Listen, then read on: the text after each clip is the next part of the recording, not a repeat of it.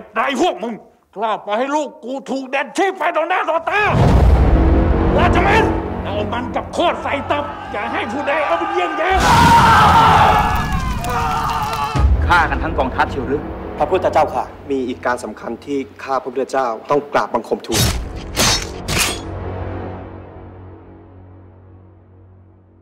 จะเกิดเหตุเพศภัยอันใดกับองค์ดำหรือเจ้าคะอาตมาก็ยากที่จะตอบได้ประพฤติพระเจ้านันทบุรีในครั้งนี้ต้องได้รับผลกรรมตอบแทนให้สาสมข้าจะกรีธาทัพเข้าไปตีหงสาวดีจับเผาหงสาวดีให้ร่างเป็นหน้ากอง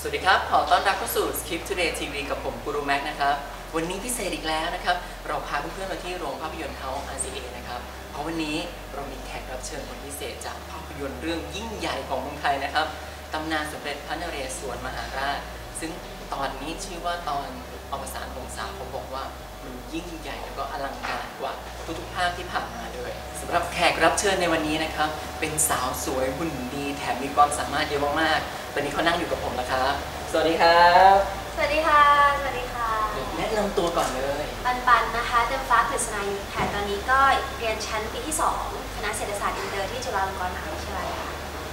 แล้วอยากถามปันว่าแบบเป็นมายังไงถึงแบบได้มาเล่นในภาพยนตร์เรื่องนี้ค่ะก็น่าจะย้อนกลับไปประมาณ 2-3 ปีที่แล้วนะคะเรามีโอกาสได้มาแคสละครของพี่ยังวงแล้วก็ได้มีโอกาสพูดคุยกับพี่ยังวงแล้วก็บอกท่านไว้นะคะเสร็จแล้วพอเวลาผ่านไปเนี่ยเราก็ได้ไปเล่นละครของเราได้มามีผลงานอะไรบ้างมีทำงานเพลงอะไรบ้างค่ะจนเมื่อประมาณกลางปีที่ผ่านมาเนี่ยเหมือนพี่นุ่นนะคะจากทางท่านนี้เนี่ยก็ติดต่อมาทางเบอร์คุณแม่ที่ได้มาจากอินสตาแกรมค่ะว่าเนี่ยอยากจะได้นางเอกที่เป็นนักกีฬาที่สามารถบูได้บ้างแต่ว่าจากที่เขาบอกว่าบูได้บ้างเนี่ยเราก็ไม่ได้คาดหวังว่าจะต้องมาบูอะไรหนักขนาดนั้นอาจจะเป็นว่าเนี่ยอาจจะต้องขี่ม้านะแบบทั้งมุ้ยเลยอยากได้นักกีฬาเพราะว่าอาจจะง่ายหน่อยมีทักษะกว่าคนอื่นหน่อยอะไรอย่างเงี้ยค่ะแต่ว่าพอมาแคสจริงๆเนี่ยบูหนักเลยค่ะบูหนักเลยใช่ค่ะต้องยิงธนูอาวุธก็ไม่ใช่อย่างเดียวนะคะมีอาวุธประมาณ 3-4 อย่างได้แล้วก็ต้องขี่ม้าเก่งมากๆคือแล้วทั้งหมดเนี่ยจากที่อยากจัดเป็นศูนย์นะคะเราก็พยายามฝึกฝนตัวเองจนต้องทำให้ตัวเองดูโปรแล้วก็ดูเป็นนักรบจริงๆให้ได้หรือไม่ไงแล้วพอได้ไปออกกำลังได้ไปลองฝึกซ้อมแล้วมันเป็นยังไงสนุกไหมค่ะก็เมื่อก่อนเนี่ยเราก็ไม่เคยขี่ม้าไม่เคยใช้อาวุธโหดที่สุดก็คงเป็นต่อยมวยค่ะที่เป็นเทรนอยู่ที่ตอนนี้แบบคนไปต่อยมวยกันเยอะแต่ว่าถ้าสู้รบจริงๆเนี่ยหนูก็ยังไม่เคยก็เลยต้องมาใช้เวลาประมาณสักอาทิตย์ 2 อาทิตย์ซึ่งค่อนข้างสั้นมากสำหรับตัวละครตัวหนึ่งที่จะพัฒนาความสามารถนะคะก็ต้องไปเรียนขี่ม้าเรียนวิ่งม้าเรียนสู้รบบนหลังม้าเรียนใช้อาวุธบนพื้นเรียนมีดเรียนอะไรอย่างเงี้ยเต็มไปหมดเลยค่ะซึ่งเวลาค่อนข้างจำกัดมากแล้วตอนแรกก็ค่อนข้างเครียดด้วยความที่เมื่อก่อนเนี่ยเราก็เล่นละครแบบ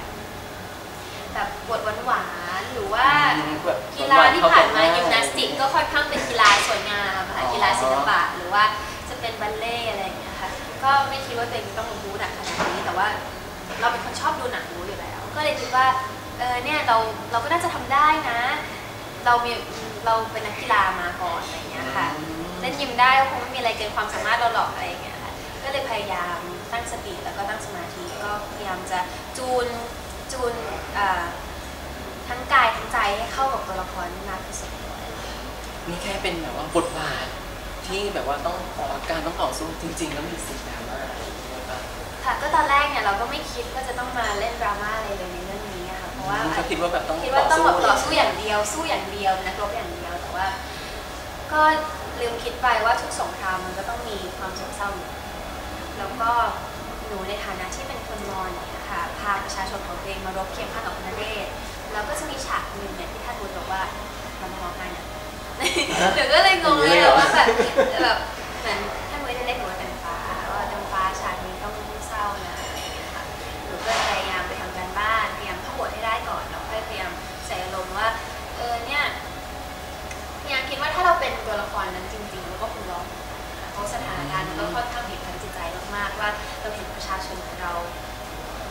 ต้องมาตายก็จนวันนี้เราต้องร้องไห้แล้วก็แสดง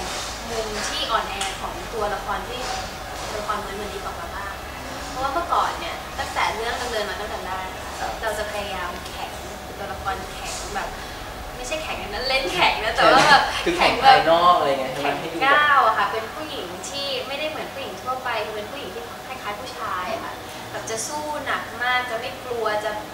อารมณ์ร้อนจะฉุนเฉียวหน่อยแต่ว่าในฉากนี้ก็เป็นฉากแรกที่ได้แสดงให้เห็นว่าในตัวละครมันนี้เนี่ยความจริงก็ไม่ได้แตกต่างอะไรจากผู้หญิงทั่วไปนะความจริงก็มีความรู้สึกมีอะไรเหมือนกันแค่ที่ผ่านมาเนี่ยเขาพยายามเก็บไว้ด้วยความจำเป็นจะแสดงความอ่อนแออะไรเงี้ยออกมาได้ใช่ไหมทีนี้แค่มาจากภาพยนตร์เรื่องแรกดูแบบว่าฝึกซ้อมแล้วดูโจทย์และการบ้านเยอะมากเยอะไหมจริงๆการบ้านเราทำเยอะมากค่ะไม่ว่าจะเป็นทั้งการเตรียมพร้อมทางด้านร่างกายก็อย่างที่บอกว่าต้องสู้รบเยอะเราไม่ได้เดินปกติเหมือนวัยรุ่นทั่วไปกับเราก็ต้องสู้รบตลอดเวลาส่วนใหญ่จะขี่ม้าอะไรอย่างเงี้ยค่ะก็ต้องพยายามขี่ม้าให้คล่องก่อนเพราะว่าในฉากเนี้ยเราก็ต้องควบคุมทั้งอารมณ์ม้าแล้วก็ลมเร้าให้อยู่ด้วยอะไรอย่างเงี้ยค่ะเพราะม้าบางตัวก็ไม่ใช่ว่าจะเชื่อฟังเราทั้งหมดอะไรเงี้ยถ้ามีบางฉากเนี่ยก็ถ้าจะทำให้ถึงคัดม้าวิ่งออกไปเลยใช่ค่ะแล้วแล้วเรายังไม่ทันจะขึ้นเลยอะไรอย่างเงี้ยหรือว่าแบบเกือบตกม้าก็มีหลายครั้งใช่ค่ะก็ต้องพยายามตั้งสติหรือว่าสติสำคัญมากด้วยความที่ตัวเองไม่เคยทำอะไรแบบนี้เลยประสบการณ์น้อยก็คิดว่าแบบพยายามรวบรวมสติให้มากที่สุดทำได้เห็นแบบบู๊ขนาดนี้ไลฟ์สไตล์ธรรมดาปั่นนี่ทำอะไรบ้างอะได้ไปแบบว่าบู๊ขนาดนี้ค่ะก็ไลฟ์สไตล์ปกติค่ะก็ด้วยความที่ตัวเองเคยเป็นนักกีฬามาแล้วก็เคยทำอะไรหลายๆอย่างมาว่าจะเป็นบัลเล่ต์หรือว่าไอสเกตอะไรหลายๆอย่างก็ค่อนข้างจะคุ้นเคยกับตารางเวลาที่ค่อนข้างแน่นเพราะตัวเองเหมือนอยู่ว่างไม่ค่อยเป็นก็เลยจะพวกกิจกรรมก็จะมีพวกอย่างต่อยมวยที่บอกไปแล้วก็จะออกกำลังกายก็จะเป็นพวกพิลาทิสพวกอะไรอย่างเงี้ยค่ะเพื่อร่างกายเราเปิดตลอดเวลาแล้วก็ที่ผ่านมาก็มีออกซิงเกิลเป็นการเต้นอะไรด้วยแล้วก็ช่วงนั้นก็ค่อนข้างจะเต้นหนักมากแล้วก็ส่วนใหญ่ตอนนี้ก็พยายามให้เวลากับการเรียนให้มากที่สุดเพราะว่าขึ้นปี 2แล้วแล้วก็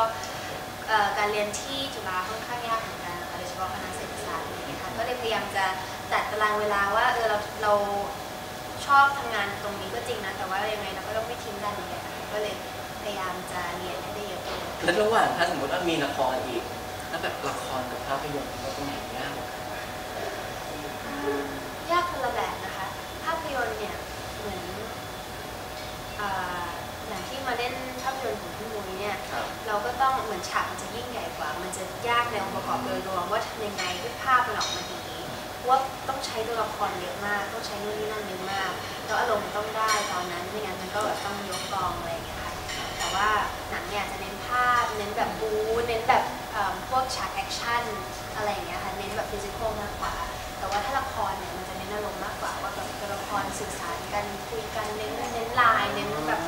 พูดตามบทอะไรอย่างเงี้ยค่ะเน้นตัวละครสื่อสารกันเยอะกว่าแต่หนังเนี่ยอาจจะเน้นแบบมันจะมีภาพกว้างบ้างภาพแคบบ้างแบบอาจจะไม่ต้องพูดบทตลอดแต่ว่าเราสู้อย่างเดียวอะไรเงี้ยก็มีเลยอะไรก็ยากง่ายแตกต่างกันเนาะทีนี้ถามตอนแบบวัยรุ่นนะเวลาได้ยินคำว่าสมเด็จพระนเรศวรได้ยินคำว่าหนังฉายอะไรเงี้ยเรารู้สึกยังไงบ้างเพื่อนก็มาเปลี่ยนไปบนบานของเตือนนะใช่ค่ะแต่ว่าความจริงหนูเป็นคนที่ชอบเป็นแฟนคลับภาพยนตร์เรื่องนี้มาตั้งแต่แรกแล้วเพราะว่าช่วงที่ตอนนั้นภาคแรกออกมาหนูเหมือนจะอายุพอๆกับตัวละครในเรื่องไม่ว่าจะเป็นก้าวเป็นอะไรก็เลยคิดว่ามันเป็นภาพยนตร์ประวัติศาสตร์ที่ไม่เห็นน่าเบื่อเลยในฐานะเด็กคนหนึ่งนะคะก็เลยคิดว่าเป็นภาพยนตร์ที่สนุกมากๆแล้วก็ชอบภาพยนตร์ที่ยิ่งใหญ่อะไรอย่างนี้อยู่แล้วค่ะเพราะว่ามันรู้สึกว่าดูแล้วคุ้มค่าแล้วก็เราก็ได้ดูประวัติศาสตร์ไทยเพิ่มขึ้นไปด้วยก็ไม่คิดเหมือนกันว่า10 ปีผ่านมาเราจะมีโอกาสมีบทของตัวเองมีตัวละครของตัวเองในภาพยนตร์เรื่องนี้ที่เราชอบนั่นเลยตอนที่เราได้รู้นะว่าเฮ้ยเราได้เรื่องนี้เป็นรู้สึกยังไงบ้างนี่บอกใครคนแรกแต่คุณแม่จะรู้ก่อนแต่ว่าแบบคุณพ่อก็บอกว่าเนี่ยไปแคสใช่ไหมไม่รู้เลยว่าจะเป็นยังไงแต่ว่าช่วงแรกก็จะค่อนข้างตื่นเต้นกับพวกชุดพวกแบบธนูพวกอะไรอย่างเงี้ยค่ะเพราะว่าเราก็ไม่คิดว่าเราจะได้มีโอกาสมาใช้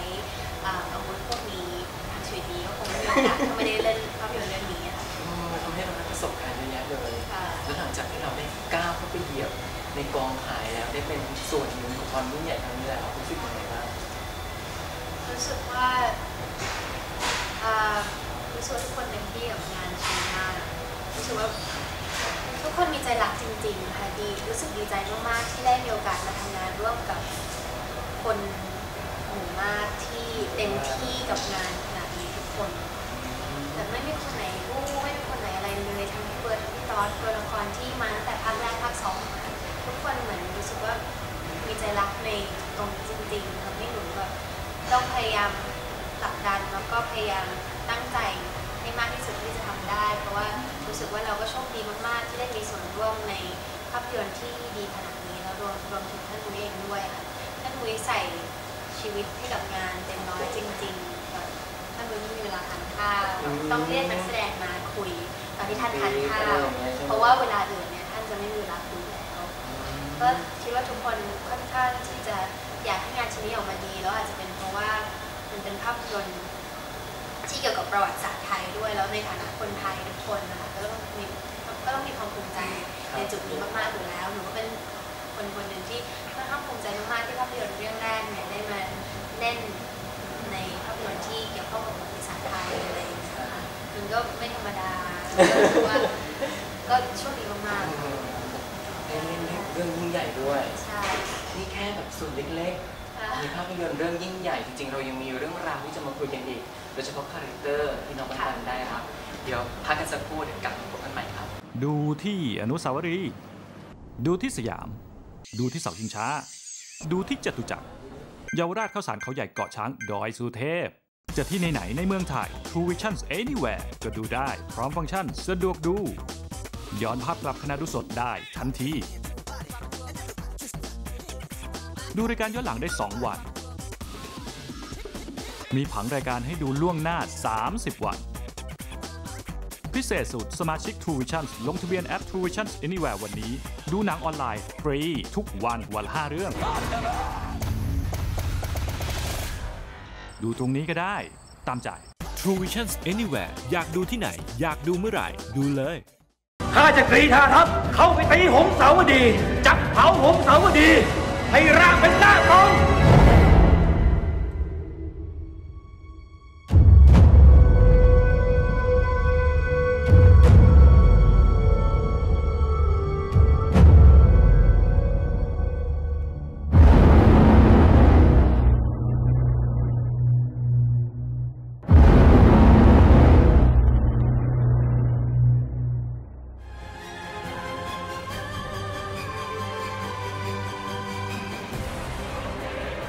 ตอนนี้นะครับเราก็ยังอยู่กับน้องปันนะครับที่เรายังคุยกันสนุกสนานเลย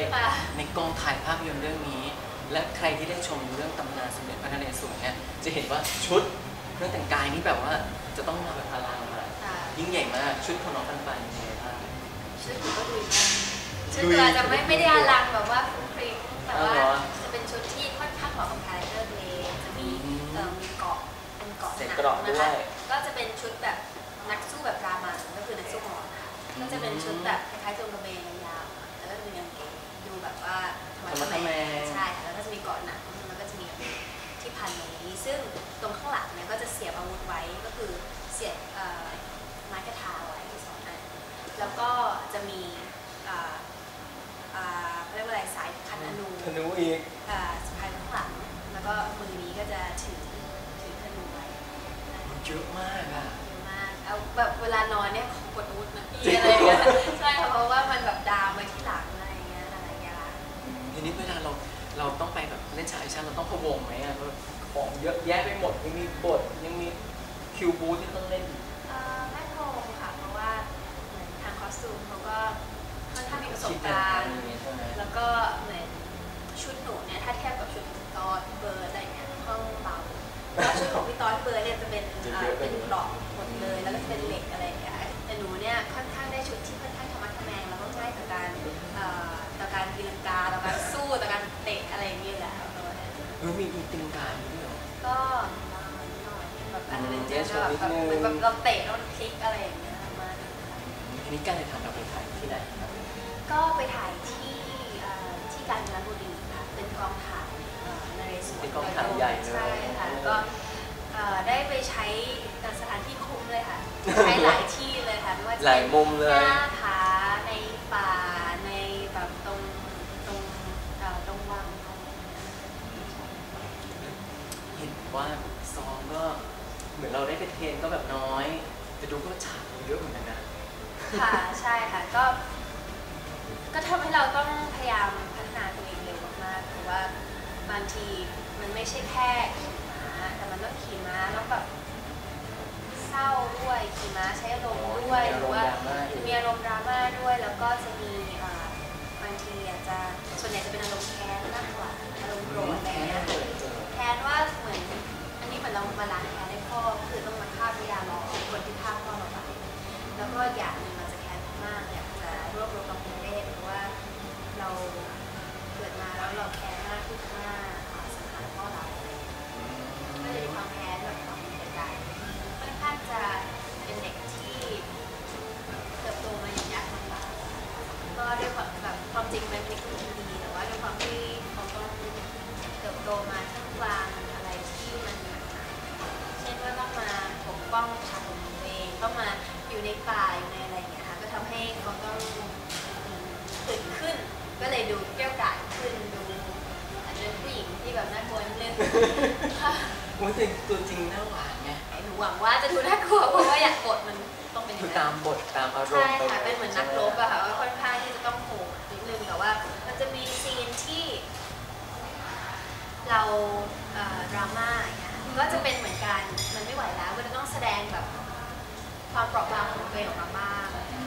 คือแบบก็มีอยู่ในจิตใจก็เป็นผู้หญิงธรรมดาทั่วไปคนนึงเหมือนกันแต่ว่าแค่เราต้องปกป้องประชาชนของเราก็เลยจะมาทำตัวแบบอ่อนไหวจะมาทำตัวอ่อนแอไม่ได้ถ้าให้พูดถึงฉากยากหรือว่าฉากที่ท้าทายที่สุดที่เราได้เล่นฉากไหนฉากที่ท้าทายที่สุดนะคะก็น่าจะเป็นฉากที่สู้กับเบิร์ดที่ร้อนอันนั้นเป็นเหมือนปกติเราจะสู้กับเบิร์ดไม่ใช่สู้กับที่ร้อนเลยค่ะฉากที่เขาบอกไหมคะโอเคก็ฉากที่ยากที่สุดเนี่ยก็น่าจะเป็นฉากที่สู้กับพี่ตองที่ปีเตอร์คือพระราชินีกับพระเอกาซึ่งปกติเนี่ยเราจะสู้ทีละคนแต่ว่าครั้งนี้มาพร้อมกัน2 คนเราพยายามจะลุมเราคนเดียวซึ่งค่อนข้างยากมากค่ะเพราะว่าเราต้องเหมือนดูหน้าดูหลังตลอดเวลาแล้วด้วยความที่ตอนนั้นเนี่ยเราก็ยังไม่รู้เราจะสู้กับเขาด้วยท่าไหนเพราะว่าเราก็ไม่ได้เรียนแบบต่อยมวยเรียนอะไรมาอะไรอย่างเงี้ยค่ะก็เตะอย่างเดียวแล้วก็บอกว่าพี่หนูขอเตะอย่างเดียวอะไรอย่างเงี้ยค่ะก็จะมีแบบมีปูหนักเหมือนกันนะคะไม่ว่าจะเป็นเตะต่อยเอาคันธนูแทงอะไรอย่างเงี้ยค่ะสู้กันเราจริงเราจังเลยแบบจะฆ่ากันให้ตายเลยค่ะคืออาวุธที่เรามีอยู่นี่ได้ใช้หมดเลยใช่ค่ะทำพี่ปีเตอร์แบบสลบลงไปใช่ค่ะแล้วนี่เราต้องมีครูมาฝึกสอนหรือเปล่าก็มีค่ะก็ตอนแรกเนี่ยตั้งแต่เรียนขี่ม้าโดยเฉพาะขี่ม้าเนี่ยครูแอนจะเป็นครูที่สอนก็คือครูแอนเนี่ยจะมีบทอยู่ในเรื่องนี้ด้วยค่ะจะเป็นทหารของนเรศด้วยทำให้เรารู้ตั้งแต่เบสิกก็คือตั้งแต่ว่าม้าวอร์มอัพยังไงม้าแบบทำยังไงแบบกินข้าวยังไงก็ให้ไปอยู่ในคอกเลยค่ะก็ไปดูว่าม้าแบบมันอยู่กันยังไงอะไรอย่างเงี้ยให้เราแบบใช่ค่ะแล้วก็เพราะว่าบางทีเราก็ต้องพยายามรับรู้นิสัยของม้าด้วยยูนิซีเราจะได้รู้ธรรมชาติใช่ค่ะไม่ใช่แบบว่าขึ้นมาขี่แล้วจบแต่ว่าเราก็ต้อง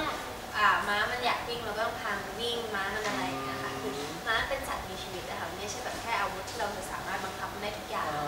ก็เลยค่อนข้างเป็นอาชีพที่ท้าทายแล้วก็สนุกมาก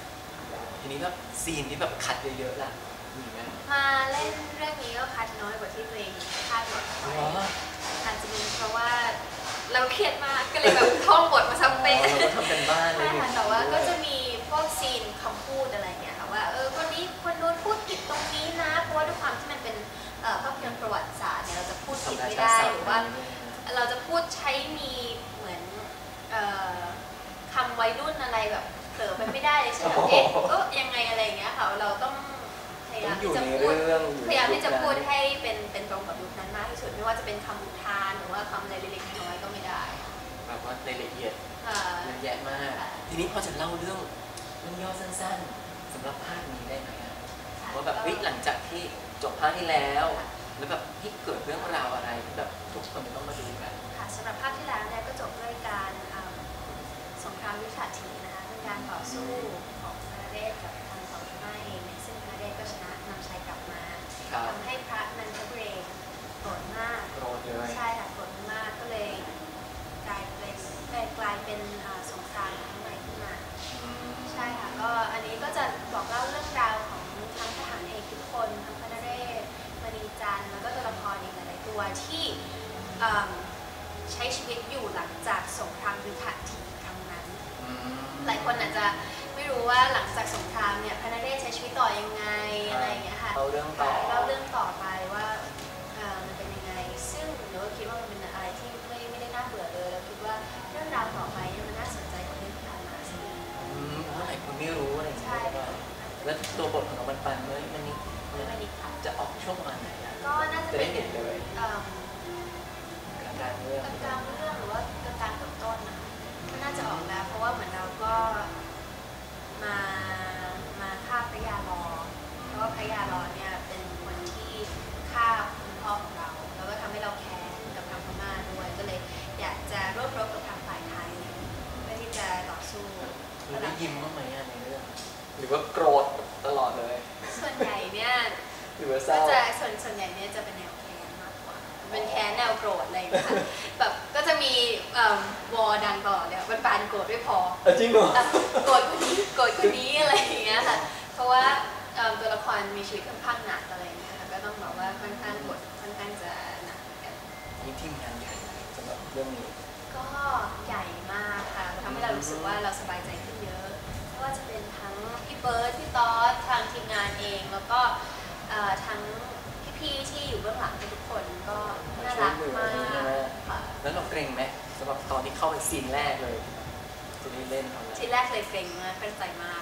ใจเลยใช่ค่ะแต่ว่าพอเรามีโอกาสได้สนิทกับพี่ๆทุกคนมากขึ้นก็เลยรู้สึกว่ามันเป็นครอบครัวที่น่ารักอบอุ่นมากๆกับครอบครัวนเรศวรอาจจะมีผู้ช่วยร่วมกับแบบพี่ๆตากล้องพี่ๆที่คอยดูแลเราอะไรอย่างเงี้ยค่ะทุกคนก็เต็มที่กับงานมากๆไม่ใช่แค่เราไม่ใช่แค่เบื้องหน้าเบื้องหลังทุกคนก็เต็มที่กับงานเหมือนกันนี่แบบใครที่แบบสนิทที่สุดแบบเป็นพี่เลี้ยงคอยช่วยเหลือเราพี่ตากล้องพี่โบ๊ทอะไรอย่างเงี้ยใครที่มาถ่ายมาอย่างซาโน่ที่เป็นชาวต่างชาติที่มาถ่ายอะไรกันก็เราก็ค่อนข้างสนิทกับทุกคนก็จะมีพี่เอ็มที่เป็นผู้ช่วยด้วยอันนี้อยากให้เชิญชวนแบบเอาวัยรุ่นบางคนแบบโอ้ยไม่เห็นอยากดูเล่นแบบหนังย้อนยุคอะไรอย่างเงี้ยแบบจะทำยังไงให้แบบนี่ลองมาดูนี่แบบเป็นเรื่องราวสำคัญของคนไทยที่ต้องดูค่ะก็หลังจากดูเทรลเลอร์ไปแล้วหลายคนอาจจะคิดว่าทำไมเรื่องนี้มันดูน่ากลัวจังเลยแบบเราจะดูไหวไหมมันจะมีแต่ฆ่ากันหรือเปล่าแต่ว่าความจริงเนี่ยนเรศวรภาคสุดท้ายภาคนี้เนี่ยค่ะก็ครบรสนะคะไม่ว่าจะเป็นการต่อสู้การบู๊ความรักแล้วก็ที่สำคัญเลยก็คือประวัติศาสตร์ของประเทศเรา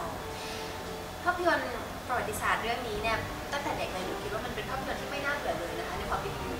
ก็คิดว่าวัยรุ่นทุกคนก็คงจะรู้สึกเหมือนกันว่ามันเป็นภาพยนตร์ที่สนุกมากๆถึงแม้มันจะเกี่ยวกับประวัติศาสตร์ซึ่งพอถึงประวัติศาสตร์หลายคนอาจจะถอยแล้วแบบไม่อยากดูแล้วอะไรอย่างเงี้ยค่ะแต่ว่าเรื่องนี้มันสนุกกว่าที่ทุกคนคิดไว้อย่างน้อยทุกคนก็ได้เต็มที่กับงานชิ้นนี้มากแล้วก็สำคัญเลยท่านมุ้ยเองเนี่ยใส่กับงานชิ้นนี้เกินร้อยจริงๆแล้วอย่างที่หนูบอกว่าไม่ใช่แค่เบื้องหน้าไม่ใช่แค่ตัวละครที่เต็มที่แต่ว่าเบื้องหลังเนี่ยก็เต็มที่มากเหมือนกันแล้วก็เป็นโปรดักชั่นที่ใหญ่มากๆที่คิดว่าเราเป็นคนไทยแล้วก็ควรจะดูอย่างหนูเนี่ยได้มีโอกาสมาเป็นส่วนหนึ่งในภาพยนตร์เรื่องนี้ก็ทำให้รู้สึกว่าพระนเรศเป็นกษัตริย์ที่ยิ่งใหญ่มากๆแล้วก็ประเทศไทยคงไม่มาถึงจุดนี้ถ้าไม่ได้ท่านนะคะคิดว่าภาคนี้ก็ดูได้ตั้งแต่เด็กมากๆจนถึงคุณพ่อคุณแม่เลยค่ะไม่ใช่เรื่องเครียดหรือว่ามีฉากแอคชั่นอะไรอย่างนี้หนูว่าครบรสนะคะหลายคนอาจจะคิดว่าประวัติศาสตร์มันน่าเบื่อหรือว่ามันน่ากลัวเกินไปแต่ว่าเรื่องนี้มันนำความรู้สึกทุกความรู้สึกออกมาให้ทุกคนได้เห็นกันวันนี้ขอบคุณปันมากที่แวะมาพูดคุยกับเราภาพยนตร์เรื่องนี้จะยิ่งใหญ่ไม่ได้เลยถ้าเพื่อนๆไม่เข้าไปชมกันในโรงภาพยนตร์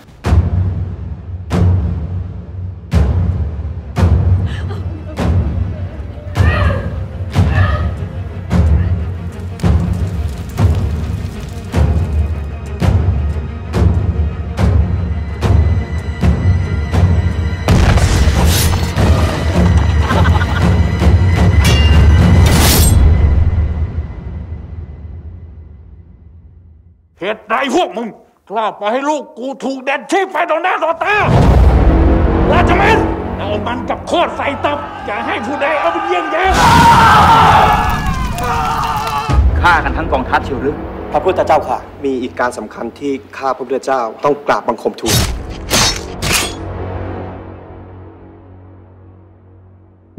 จะเกิดเหตุเพศภัยอันใดกับองค์ดำหรือเจ้าคะ อาตมาก็ยากที่จะตอบได้ประพฤติพระเจ้านันทบุรีในครั้งนี้ต้องได้รับผลกรรมตอบแทนให้สาสมข้าจะกรีธาทัพเข้าไปตีหงสาวดีจับเผาหงสาวดีให้ร่างเป็นหน้ากอง